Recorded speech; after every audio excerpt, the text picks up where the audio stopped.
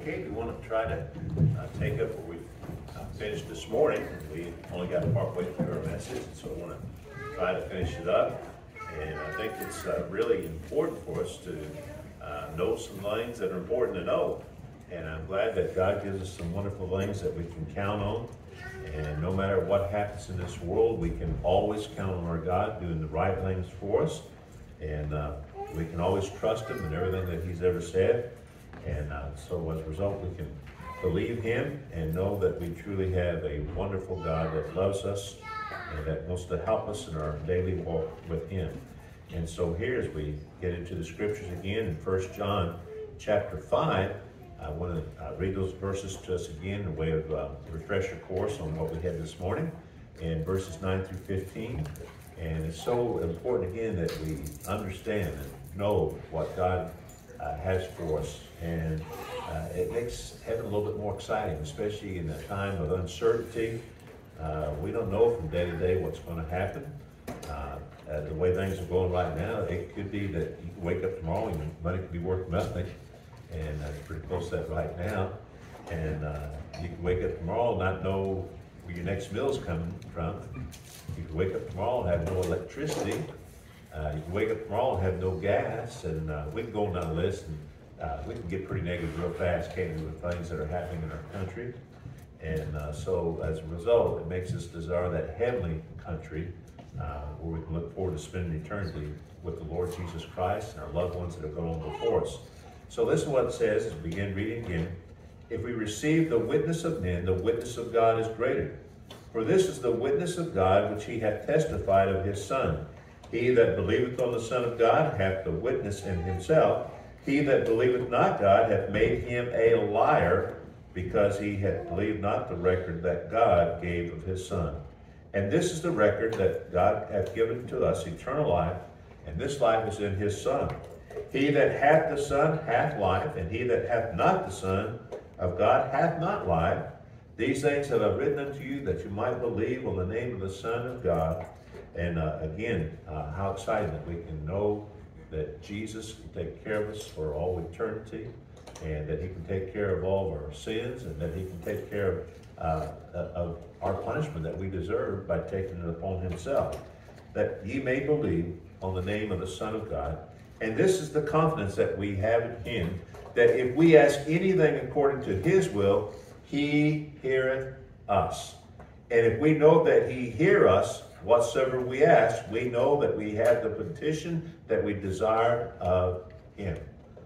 I'm so glad that God listens to our prayers. And I think it was kind of exciting this morning. Martha basically had 9 visitors here. She wasn't expecting them. And as I was back visiting with Rose, she just told me, she said, this is 8 of my kids and I got 8 more at home.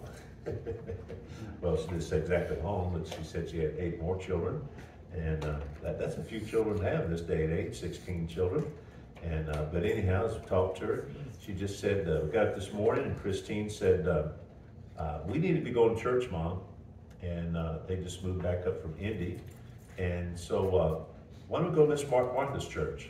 And Martha had been her bus driver for I don't know how many years. So I thought that was exciting, because Martha said that she had prayed for them and thought about them so many times, these young people that she'd been picking up for, like I said, for I don't know how many years. And so what exciting to see those prayers answered after so many years, and to see them here present in our services. And nice looking kids, weren't they? And anyhow, really, really excited about them being here. And so anyhow, all that said, isn't it amazing how God takes care of us?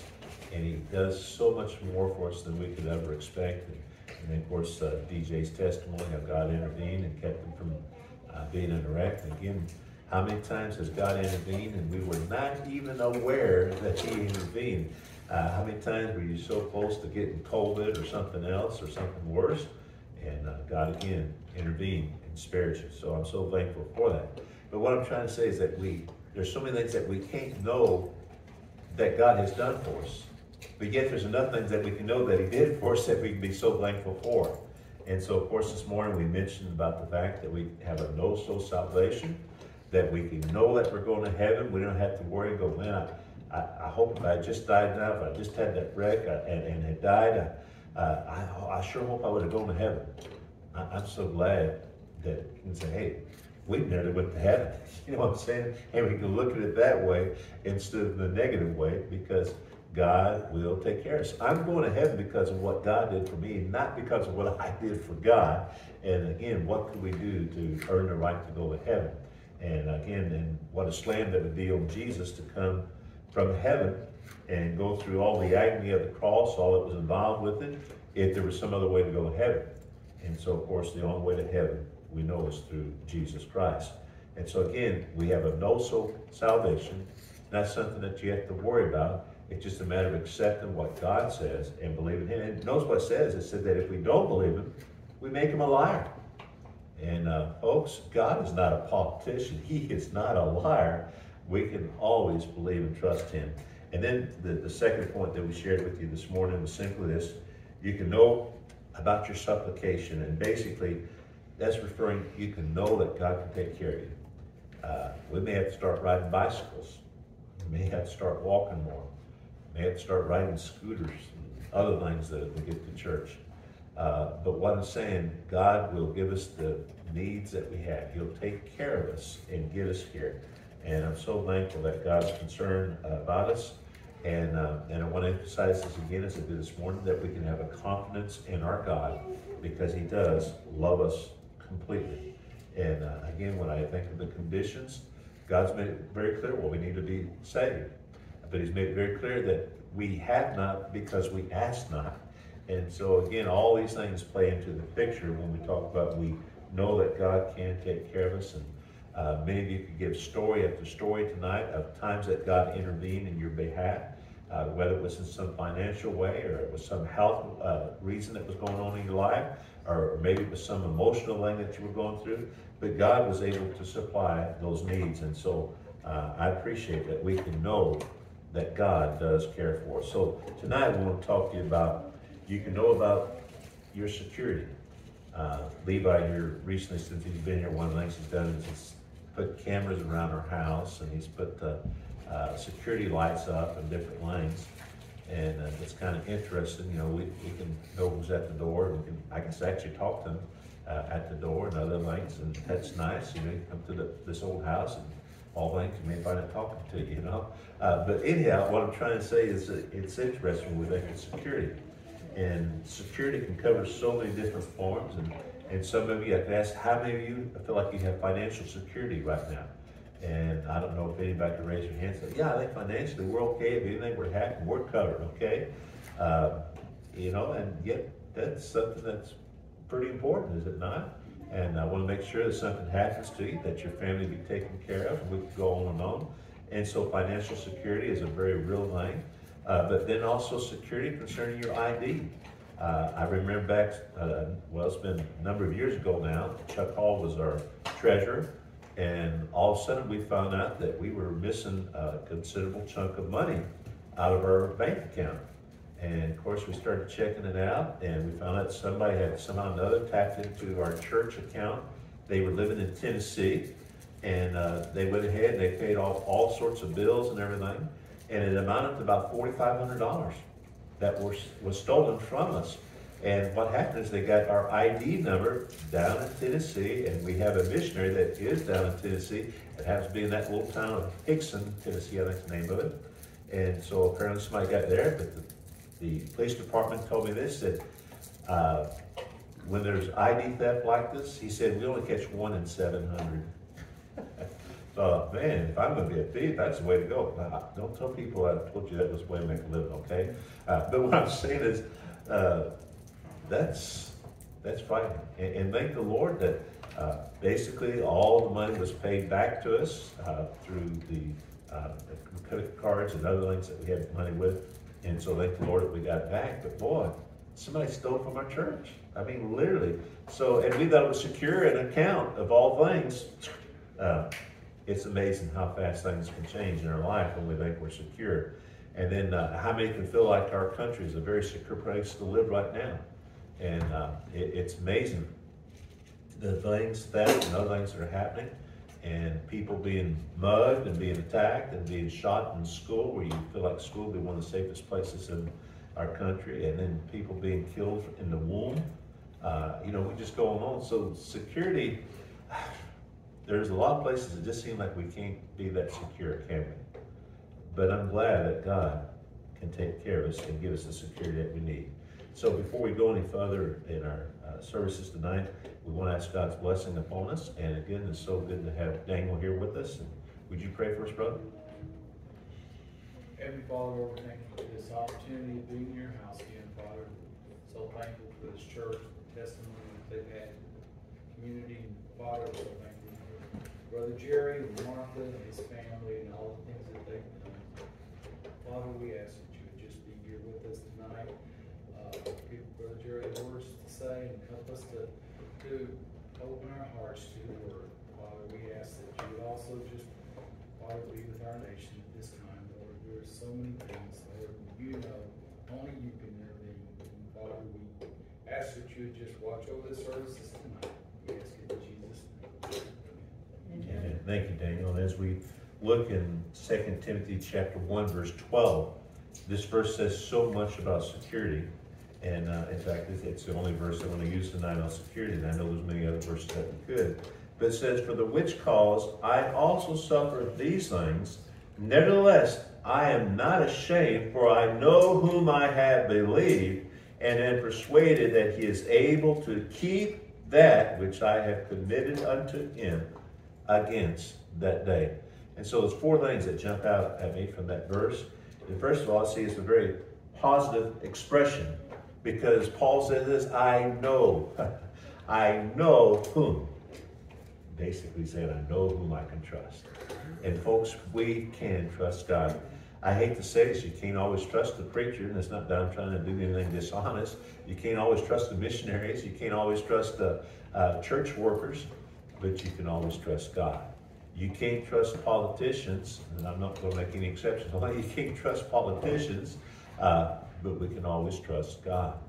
You can't trust what's going to happen to your finances and other things, but we can trust God. So again, all these things, it's a positive experience that we have. I know who. And folks, I'm so glad that I know Jesus. And I'm so glad that Jesus can and will take care of not just me, but everyone that is trusting him as their Savior. And then I think also this verse indicates past experience. I have believed. And folks, we had testimonies a while ago, and then again, many of your testimonies pointed to the fact that you just trust God, that you believe God, that God's going to take care of the needs in your life, and that you are secure in what he's going to do for you and what he has done for you, because he has taken care of you in the past also. So again, we look at that, I have believed. And it says, as we look at the present expectations, I am persuaded. And just the way he says it, it's so determined. I am persuaded. It's like there's no question, there's no doubt, never has been any doubt. I know that God can take care of me.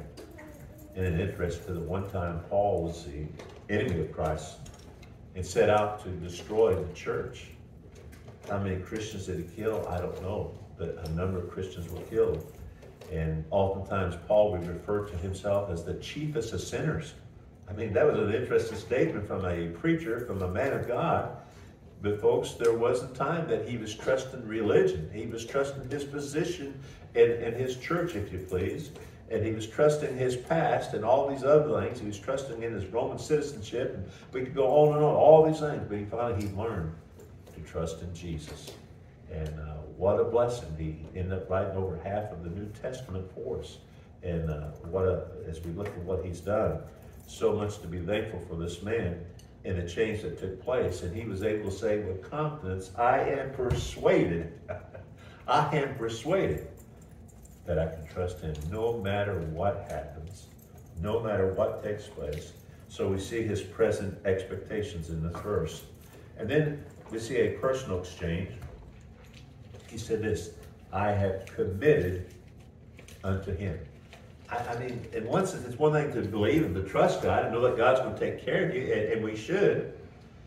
But also, he took it a step further. He says, I have committed. In other words, whatever I can do for Jesus, I'm ready to do it.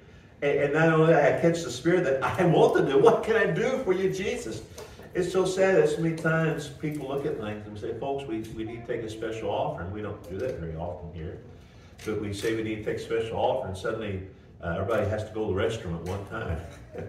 No, not everyone here at this church, but anyhow, it's amazing how suddenly people got to leave and say we're going to take a special offering, or suddenly, oh, I forgot my wallet, I left it at home or something, you know, whatever. And it's amazing how many times people just suddenly don't seem, you know, preacher, you're talking about making a commitment. You don't know how hard it was for us just to get here, to get enough money to have the gas so we could get here. You just don't understand, preacher. Making a commitment means that we're willing to do whatever God wants us to do. And you ready? He may actually expect you to sacrifice every now and then. And you ready? I think we should all be willing to sacrifice for Jesus. I mean, he gave the ultimate sacrifice. He gave himself. Folks, he wasn't dying for his sins. He was dying for your sins. He was taking your punishment upon himself. So, Paul made it clear. Everything I had, I committed to Jesus. All his finances were given to Jesus. All his desires were to please Jesus and to bring others to Jesus. He committed himself to them. And so I appreciate that personal exchange that he had. Not only was he just saying, okay, God, give me. And I don't know, but in this day and age, doesn't that seem to be kind of the spirit of this day and age? Is, I heard that they were giving out money for this COVID relief. Where's mine? Well, but you know, where's mine? I need some relief from this COVID thing too. You know, they go down the list, all the things, and how people are constantly giving. And you ready for this? It's gotten so bad that there's so many jobs that need people to work for them. They can't get anybody to come to work because they can get more money staying at home and letting the government give to them. Folks, that was not God's design. God said by the sweat of our brow that we were to earn our bread. So as you look at all these things, I have committed unto him. So let me ask you this question. Are you committed to him? Have you committed yourself to him? Have you yielded yourself to the Lord Jesus Christ? And can he count on you? And I hope he can. And folks, I can tell you that you can always count on him, as I mentioned this morning. So we know all those things. There's a lot in that verse, and we can preach a whole message from there. But here's another thought. You can know about separation. I know we started a little bit of a series on that Wednesday night, talking about the importance of separation. But what I'm saying is that as a Christian, we need to separate ourselves from the world. We need to do things different than the world does it, because we need to trust Jesus instead of the world system. And we need to be careful because there's one thing to talk the world's language, but it's another thing to practice the world's practices. And as a Christian, we should not do that. This should be foreign to us. And we need to be willing to separate ourselves from the things of this world. And here's what it says in the scriptures in 2 Corinthians 6, verse 17. It says, "Wherefore come out from among them, and be ye separate, saith the Lord, and touch not the unclean thing, and I will receive you." God makes it clear that we need to separate from the ways of the world and do things in a more heavenly way. That we need to separate ourselves from the world and do things like Jesus would do it instead of the way our neighbor would do it. Wow. And then 1 John chapter 2, verse 15. And as you look at these verses here, it says so much concerning separation, that we need to be separate, and it's something that I'll put it this way, we know that we need to separate ourselves from the world. I was thinking a little bit earlier tonight, and somebody had brought a mixture of nuts to the domino table. We were playing what they call 42. And the person just made a statement and said, I know I need to get away from those things. Please eat them. And that was his way. He said, I know I need to separate. I think his afraid he was going to go nuts from eating all those nuts. But anyhow, but what I'm trying to say, that sometimes we know there's things that we need to separate from, even though we enjoy them, and it's not necessarily a sin, but sometimes there's certain things that keep us from God's best for us. And so as we look here in 1 John chapter 2, verse 15, listen what God says here. Love not the world. Love not the world. Now, when I say that, of course, I know and assume that you realize that God wants us to love the world to Jesus. He wants us to love the world to salvation. But he's saying, don't love the world system. Neither the things that are in the world. Folks, are you ready for this? You're not going to live here forever. As I look out among our crowd, we have quite a mixture. We have some that are quite young. We've got one that's, I guess he's just a little over 1 month. That's pretty young, wouldn't you say? He's just an infant. And then we got some that are, well, I won't go there, okay? But they're getting up in age. And so, and here's the thing, we really don't know. Even the youngest one among us is not exempt from death. And so what I'm saying is that death could come to us at any time. And so we need to be prepared. And again, as we look at the importance of separation, as it says here, this world, in one sense, they may reward you for being a hard worker or being faithful to your job and these other things. But we need to be careful and not focus on loving this world and the things of this world, but love the things of that world that's above us. If any man love the world, the love of the Father is not in him. So again, folks, this is not our heaven. This is nowhere near heaven. As a Christian, this is the closest you and I will ever be to hell. For an unsaved person, this is the closest they'll ever be to heaven. Wow, that's scary. For all that is in the world, the lust of the flesh, the lust of the eyes, the pride of life, is not of the Father, but is of the world. Folks, that's what caused the first sin in this world. Was those three very things. And the world passeth away, and the lust thereof. But he that doeth the will of God abideth forever. Simply what I'm saying, what we do for this world won't last very long. It'll be gone before you know it. And folks, you might say, well, I've got $250,000 in the bank. Well, folks, that's probably worth almost $100,000 now. And before this year is out, it might be worth almost $25,000, maybe.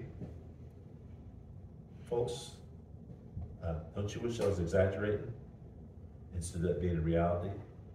But are you ready for this?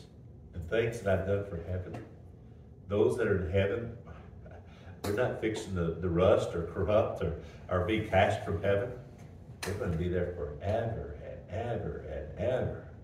The rewards that I got waiting for me in heaven, they'll never be lost.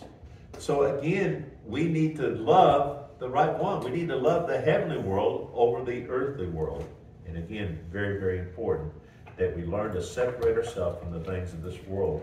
And there's several reasons for it. One thing is, this world will demand your time, and this world will do what it can to steal as much of your time from you. And what's sad is, I say still, but many times we willingly give to the world, and we don't think anything about it. We go, well, I really enjoy this preacher. There's really not that bad about it. If it takes you away from God, it becomes an idol.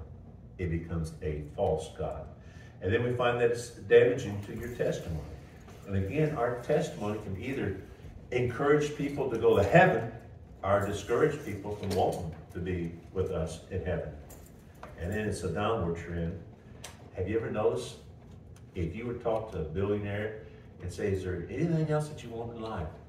And the majority will say, I just need a little more money.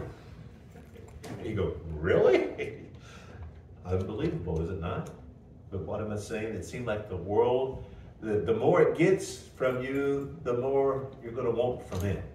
And that becomes dangerous. So again, separation. You can know the importance of separation. God is going to bless you. Whatever you give up for the cause of Christ, God will replace it with much, much more. And then here's another law, and we've hit up on it somewhat. You can know about the shadow of death. And it's interesting the fact that the Lord refers to death in that term as the shadow of death. If I were to ask you, any of you ever been hurt by a shadow? You know, and somebody might say, well, I was doing some shadow boxing the other day, and you know. But if we talk about shadows, I mean, I'll tell you, I enjoy when I'm out running and it's just really hot. I love running in the shadows. You know what I'm saying? In the shade of the trees and so forth. It's so much cooler there. It's amazing the difference it makes from being out in the direct sunlight. And but what I'm trying to say is, the shadow isn't the real vine. But the shadow is there because the real thing is there. And when I'm saying that death is real, but we are just facing the shadow of death right now. We're not, Lord willing, not fixing to die. But notice what it says in Hebrews 9:27, and concerning the promise of death. It says, and death and hell were cast into the lake of fire. This is the second death. And folks, that's what we need to fear more than anything else. Let's quote the wrong verse. Hebrews 9:27 says, and it's appointed unto men once to die, but after this the judgment. And so folks, we know, again, that we're facing judgment, and it comes after death. And so death is very real. And here's the thing, I'm trying right now to cancel a doctor's appointment that I have tomorrow because we have Hannah and Joab and Jonathan are coming down to visit with us, so we can get to see Daniel and see Connie and so forth, and then you'll see us, and then see little Amos over here, and of course Luke and Jonathan too. And so we're excited about that. And they're going to come up, and we're going to meet in Kokomo, so we'll be kind of, it's not quite halfway for us, but that's okay. So we'll meet in there, but I have a doctor's appointment, so I've got to, cancel an appointment. But here's the thing, can you imagine me saying to God, well, God, I know you have an appointment set for my dad, but I'd like to change it. I wouldn't be probably saying, could I move it up? I'd probably say, could I move it further out, whatever. But what I'm saying is, I can't change that appointment. It's been set. And I guarantee you, when you find yourself in the presence of the Lord's not going to say, what are you doing here? You're too early. Or God's going to say, you're a little late. God's going to say, you're right on time. We'll make that appointment right on time, just as God has scheduled it for us. And so again, we see the shadow of death, that it's certain that we're going to die. Death is so certain. And again, I know some will say, well, preacher, I'm looking forward to the rapture, and I am too. And that would be so fantastic. But then we see the powerlessness of death in 1 Corinthians 15:54. And as we look at it, it says, so when this corruptible shall have put on incorruption, and this mortal shall have put on immortality, then shall be brought to pass the saying that is written, death is swallowed up in victory. Folks, I don't know, can y'all picture this? We die, and we go to heaven, and we get heaven. Can't believe I'm in heaven. Man, it's terrible. I had to die to get here. Wow, there's my dad. There's my uncle. There's Uncle Mike over there. There's my brother Mike. There's and there's Mammo. Hi, and there's Jesus right there. Oh, this is so, folks. You know what it says? Death is swallowed up in victory.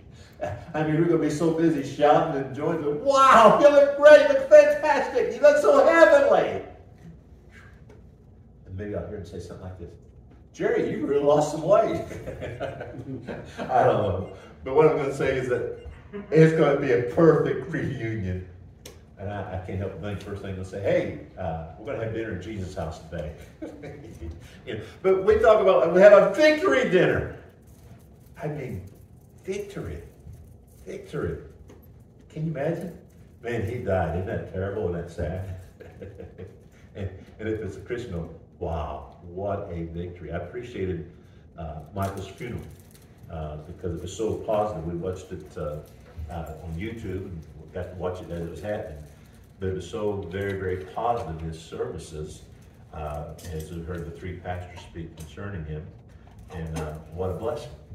But what I'm saying, the shadow of death is really real. Death could come to us at any time. We don't know. And again, we need to get ready. Now is the time to get ready for death. The position after death, 2 Corinthians 5, verses 1 and 8, it says this, for we know that if our earthly house of this tabernacle, referring to our body, were dissolved, we have a building of God, a house not made with hands, eternal in the heavens. Verse 8, we are confident, I say, and willing rather to be absent from the body and to be present with the Lord. Wow. Isn't that fantastic? Isn't that fantastic promise that we have? Isn't it nice that we can know we're going to have a better body? Right now, I'm limping around, and my tendency to be the one to kind of run around a little bit, but my knee is not in the best of shape right now. And every time I get up, it hurts. It really hurts. And I hate to say this is what hurts. It makes me feel like I'm an old man. That hurts my pride here. I've always, in fact, my doctor said, the last time I saw my doctor, he said, I want you to know we really admire you around here. I said, y'all do? He said, we don't have any men over 70 years of age that are running 4 miles a day, let alone the time you're doing it in. We don't have, and he just started naming all these names. And I was pretty impressed with myself too when he got through telling me all these things. Anyhow, sorry, I strayed. But back to where we were, the shadow of death. Folks, I'm looking forward to heaven. Are you looking forward to heaven? And we're not going to be just floating around in the clouds, if you please. It's going to be so different from what we ever imagined. In fact, you ever seen the golden streets in heaven? I mean, in the clouds? No, I don't think you have. Okay, all that said, last thought as we finish our message tonight. You can know about the second coming. And folks, I am looking forward to the second coming of Christ. I'm so thankful for his first coming, aren't you? And as I think of that second coming, I think in Job, I think of all things, you think Job has something about the second coming of Christ? Yeah, I'm glad you asked that. In Job chapter 19, listen to what God says. And remember, the Bible had one author, that was God. Of course, he used others to print his word, but he shared with them like a boss shared with the secretary or whatever. But notice what it says here in Job chapter 19 concerning our resurrection. And it's really graphic, the picture here, okay? Here's what it says, for I know that my Redeemer liveth. Okay, here's Job, about 2,000 years before Jesus came. And he says, I know that my Redeemer's alive right now, but he hadn't even been born yet. He said, I know that he liveth, my Redeemer liveth. As Job shares as he goes on, Job says this, and that he shall stand on the latter day upon the earth. And I know the day is coming that my Redeemer is going to stand upon the earth. He's going to stand before all the world, and all the world's going to see him. And then Job goes on, and he says this, and again, to the inspiration of God, and though after my skin worms destroy this body, that sounds a little gruesome. I mean, I'm not looking forward to worms eating my body, are you? Kind of gruesome. Even after my skin worms destroy this body, yet in my flesh shall I see God. And so it goes on. And that even though my body's going to be completely destroyed and eaten by worms, I will see him in my flesh. Wow. Talk about a body resurrection. Being reunited, our soul and our spirit together in this body. And said, well, I'm going to have my body cremated. Okay. God has no problem with that. Remember, the first man was created by mud. The first woman was created by a spare rib. I mean, wow. God don't have any problem putting us back together. It's not a problem for him. It would be for you and me. But yet in my flesh shall I see God. Verse 27. Whom I shall see for myself. And my eyes shall behold, and not another, though my reins be consumed within me. Even though it be totally nothing but dust left of us, or ashes, or whatever the case might be, no matter what happens, we'll see him completely. And this year, I think the reference, we'll be able to hug him, he'll be able to hug us, because we're going to be so real. We're going to be as real as Jesus is. How exciting when we think of the Lord's second coming. Again, our resemblance in 1 John 3:2. It says this to make it a little bit clearer about the resurrection. Beloved, now are we the sons of God, and it doth not yet appear what we shall be. In other words, it's just really hard to imagine us in such a, I don't know if you want to use the word angelic type body, in such a body of perfection. And I look out here, and folks, I'm not trying to insult anybody, but I'm not seeing a whole lot of perfection out here. You know what I'm saying? And when I look in the mirror, I go, oh man, when did I get that new zip? You know, or when did that happen? Who pulled my hair out while I was sleeping? What happened to me? You know, and I look at it and go, man, what, you know, and I see all these imperfections. And you don't see it in the mirror either? Okay, well, moving on. But what I'm saying, wow. Here's what I'm saying. It does not yet appear what we're going to look like. You ready for this? When we see the folks in heaven, it's like this morning, one of the ladies in our church that's known Daniel for, I guess for 20 years, something like that. And she just looked at him and she said, I don't think I know you or something. I don't know what the conversation went like, but it was something like that. And then suddenly when she realized, oh, you're Daniel. You know, you ready for this? We're not going to get that and go, oh, you're my dad. How are you, Dad? You ready? You're going to know everybody in heaven. Isn't that something? Somebody, can you imagine your brain having that power? To know everybody in heaven? Not to see a stranger and everybody knows you? Wow. But it says that we won't know, there's so many things that we won't understand about this appearance, but we know it's going to happen. And he goes on and he says this, as we look on, beloved, now are ye the sons of God, and it doth not yet appear what we shall be, but we know that when he shall appear, we shall be like him. Folks, how many times have I preached that here? Folks, we need to be more like Jesus. Be more like Jesus. Folks, you ready? We're going to be exactly like Jesus. So, I don't know if it'll grow old or not, so maybe you remind me of Jesus when we get to heaven. But anyhow, as we look at the resemblance, and he says, for we shall see him as he is. Wow. See him for what he is. Philippians 3:20 and verse 21 also. For our conversation, our life is in heaven, from whence also we look for the Savior and the Lord Jesus Christ, who shall change our vile body, that it may be fashioned like unto his glorious body, according to the working whereby he is able even to subdue all things unto himself. Simply look at it this way. For us to achieve perfection in our body here, it's impossible. It's never going to happen. I don't care how far science may advance. I don't care what to take. It's never going to reach a place where we'll say, well, we're all perfect now because they found this perfect medication for us. That's not going to happen. But in heaven, it's going to. And I like the way it emphasizes, because Jesus is perfect. And perfection is what he does. He makes perfection, and we will be perfect like he is when we get to heaven. We'll have his glory.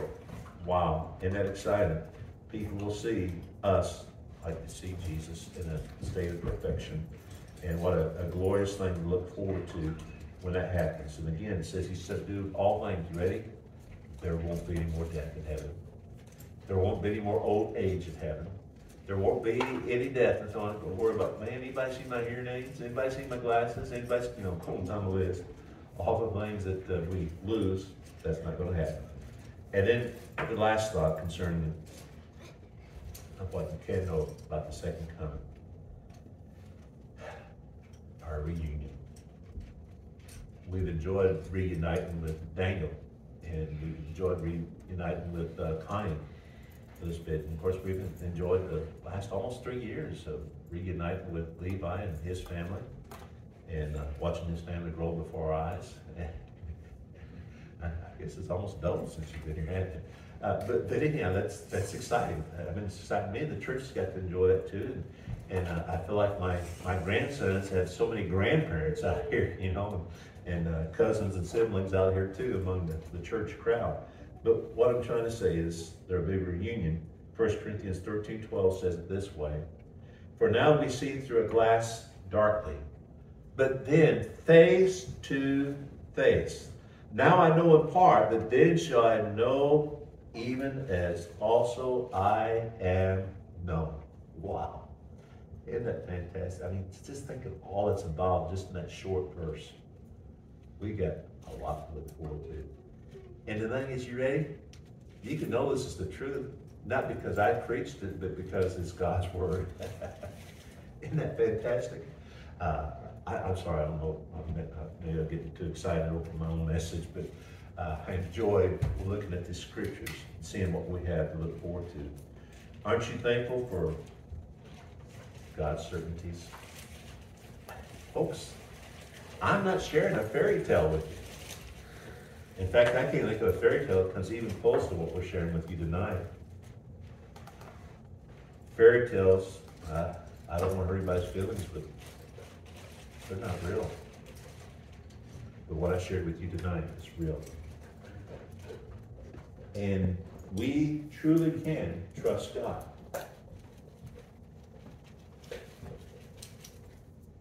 Maybe the surest thing I need to get across tonight is you are loved.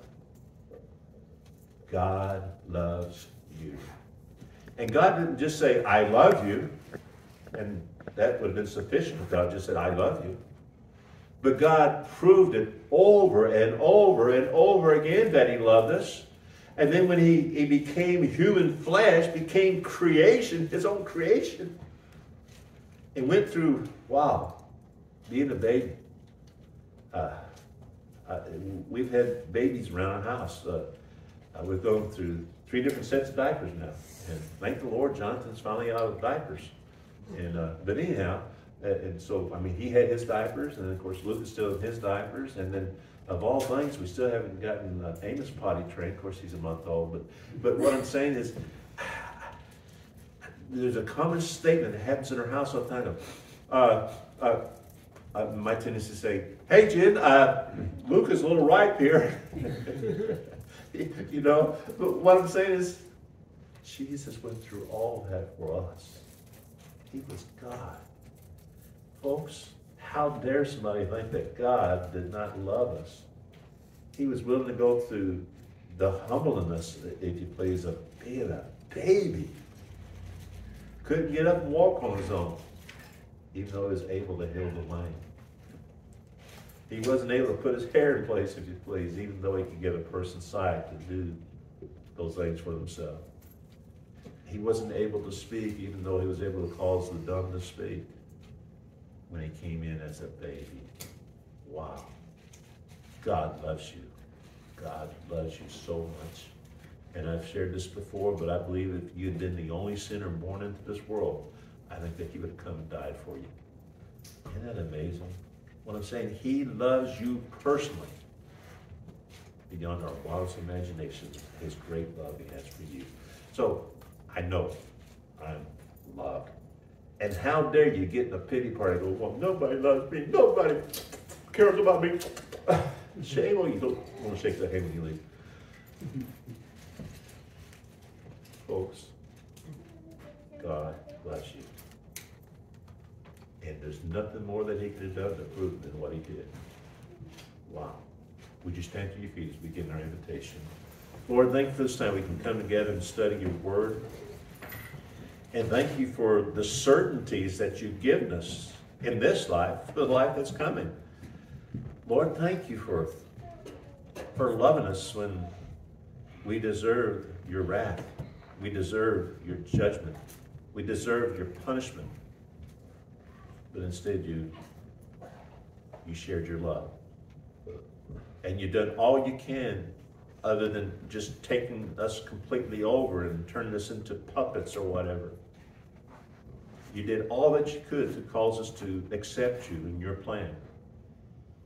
Lord, help us see that our plan will send us to hell, will send us to an eternity without you. How frightening that is. But your plan will send us to a place of joy beyond our wildest imaginations. Will send us to a place where there's no more death, where there's no more sorrow, where there's no more pain, where there's no more forgetfulness, where there's no more blemishes, so there's no more surgeries, and we can go on down the list, all the things. Lord, thank you for a no-soul religion. Thank you, Lord, that we can know where we're going when we step out of this life. We pray now if there's a man or a woman or a boy or a girl that has never received you, that they might pray this simple childlike prayer and say, Dear God, please forgive me of all my sins and come into my heart and become my Lord and my Savior. May they pray that in faith. We ask this in your Son's precious name. Amen. You know where you're going when you die? Do you? Good. You can and you should. Martha said this morning when she was dealing with those 7 people that she had to Christ this morning, she said, Dad, it was so easy because the message was so clear on how to get saved. She said, all I had to do is remind them of the things that you said in the sermon. She said, it just worked out so good. And she went ahead and she said this, and I don't hear this too often from my wife, but she said, that sermon was just perfect this morning. Wow. Is my head getting big? But folks, it wasn't me. It was God speaking through me. And fantastic to see him take over. Our tendency is to fumble, mess things up. But when we submit to Jesus, wonderful things happen.